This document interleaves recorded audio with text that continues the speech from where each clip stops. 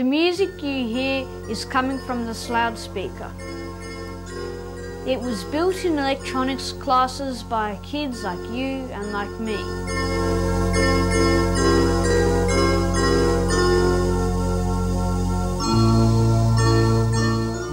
What do you think we can learn from just a simple loudspeaker?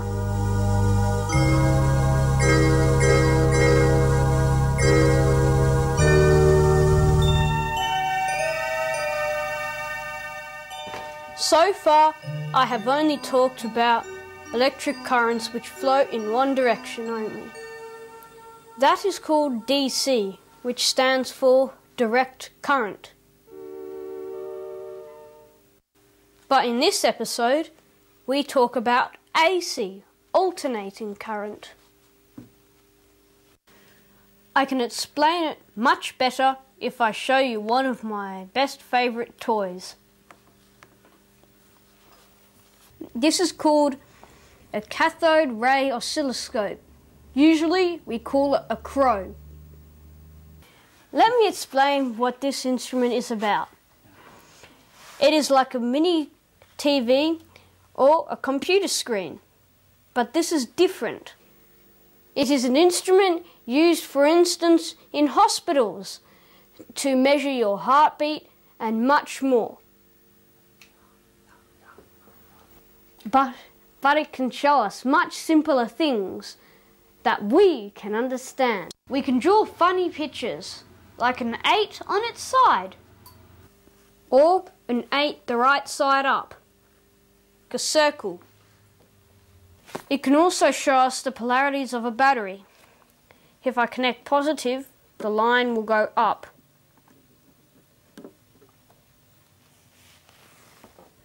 If I connect the negative, the line goes down. This is what my voice looks like. Ooh, ee, ah, s, ooh, ee, ah, s. Oh yes, the crow can also show you the waveform of a doorbell. Do you remember from episode 3, the electromagnet? This switch here turns these electromagnets on and off really fast. At the moment, it's on, it starts on. But when it's down, it's off. On, off, on, off, on, off, on, off, on, off, on, off. This is what the waveform on the doorbell looks like. On, off, on, off, on. We can also show it this way. On, off, on, off. How does that differ from AC? This is what a real AC looks like. It goes from plus to minus, 50 times a second. This is what we call frequency.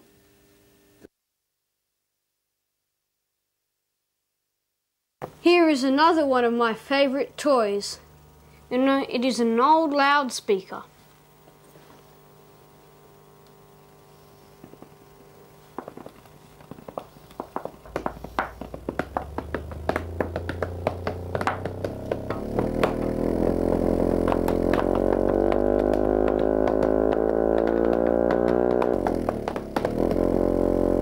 There goes the ping pong ball.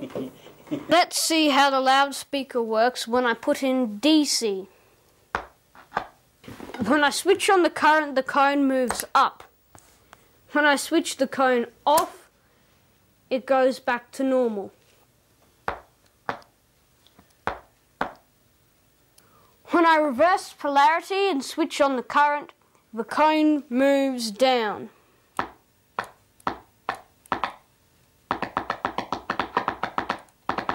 That's what DC does to a loudspeaker. But watch what happens to the cone when we put in AC.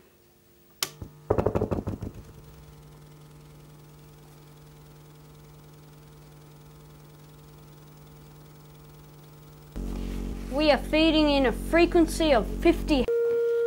Now I have turned it up to 500 Hz. You can hear it. Can you now imagine what AC is? DC is just a steady flow of power, which flows one way only.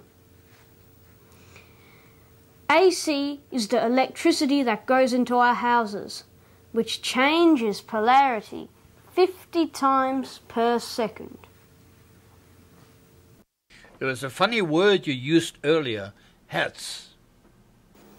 The real name is Hertz, meaning oscillations per second. How many frequencies are there? Thousands, millions, zillions of different frequencies. What we're talking about here is audio frequencies here, which we can hear and listen to. What frequencies can we hear? All the range from a 16 to the highest whistle, which is 16,000. When you get older, you'll be able to hear maybe 12,000. Can we see frequencies? Yes, we can. Look at this experiment. Here we have a set of organ pipes. This one here is tuned to the note A, 440. Watch what happens to the candle when we feed in sound.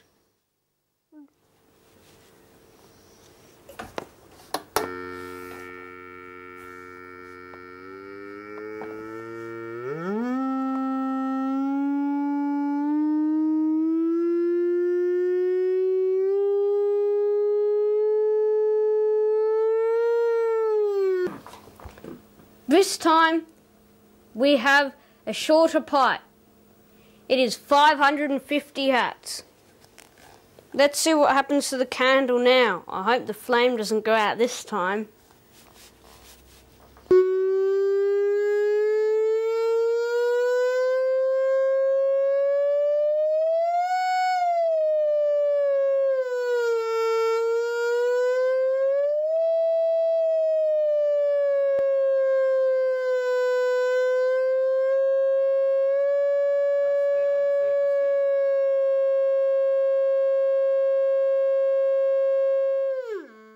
Now we have a longer pipe. It is a much lower note, 350 Hz.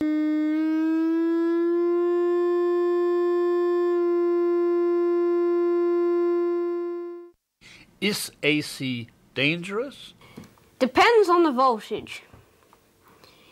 If you get zapped by 240 volts, which is a light bulb socket or a normal socket, you'll be history or you'll be lucky to be alive. We'll talk about safety in our next episode. Bye.